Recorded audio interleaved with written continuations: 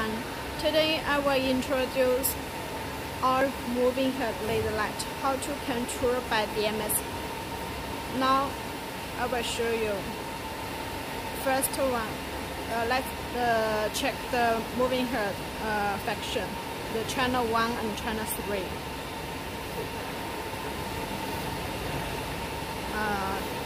It's okay. And then, we need to open the channel 7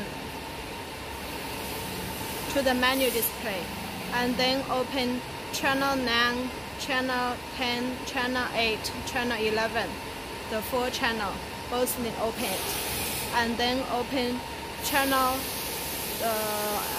14 and channel 16 for the certain value, and then open channel 12.